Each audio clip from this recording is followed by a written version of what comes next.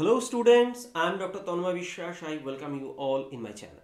Today's topic of discussion, one MCQ, is in front of you. I request you students, please pause the video, try by yourself, and whatever answer you get, write in the comment box. Don't worry, after some time you'll get the right answer with explanation. I believe you have tried, so let's start. So here a question is given that this carbonyl derivative reacted with first lithium aluminium hydride, second dilute acid. What is the product? So this is actually an easy question. So actually, we know lithium aluminium hydride is a nucleophilic hydride supplying agent, and reaction with hydride results in alcohol. This is a simple thing we learned, but there is a twist. Here this molecule is not that much simple. In this case, there is a carbonyl C double bond O versus C double bond C, where this lithium aluminium hydride will react. Now, if you look at the structure of lithium aluminium hydride, this aluminium is sp3 hybridized and 4 hydrogens are attached in a tetrahedral fashion. And formal charge on aluminium is negative, lithium is outside. Sometimes people write in this way also, both are correct. Now, if you look at the electronegativity difference between aluminium and hydrogen, that's significant. So that's why you can expect that this aluminium hydrogen bond is a polar bond. Or you can say the negative charge density on hydrogen is more, this is more delta negative. So that's why this is actually, you can say, more nucleophilic. So this hydride is actually polar as well as nucleophilic.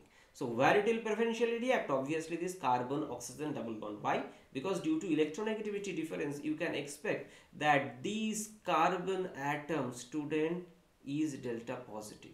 This oxygen is delta negative. So obviously this nucleophile will attack here, it will open up. So first step, it will produce this. We know aldehyde upon reaction with hydride produces primary alcohol. So first is hydride attack and second is workup resulted in primary alcohol. Now in this case your question may be, sir, why lithium aluminum hydride does not react with carbon-carbon double bond? Because carbon-carbon double bond, this double bond is actually a non-polar double bond.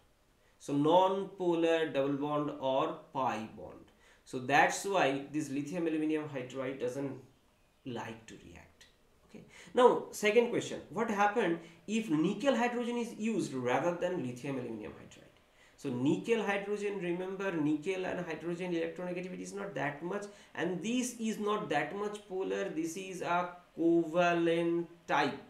I mean not ionic. So it's not covalent type, but it is a moderately reactive. So what it can do, it can reduce both, it is capable to reduce both the carbonyl as well as double bond. So in this case, if you take nickel hydrogen or Raney nickel instead of lithium aluminum hydride, what it will result? It will end up in, so 2245 CH2OH. So remember, the question could be reversed in terms of lithium aluminum hydride, it could be replaced by this nickel hydrogen. And remember, lithium aluminum hydride is an alkaline reagent, it is moisture sensitive, that's why it's used in dry ether, and after this reaction acidic workup is needed to get the alcohol back. So this is the overall discussion. So what is the answer of this question? Obviously only this aldehyde will be reduced, double bond intact. Option A is the right answer. Aldehyde double bond cannot be reduced by lithium aluminum hydride, so it is gone. Complete reduction not possible, gone. No reaction, that's also wrong, reaction will happen. So this is the answer. So this is the end of the discussion. I believe this video may be useful. See you in my next video. Bye bye.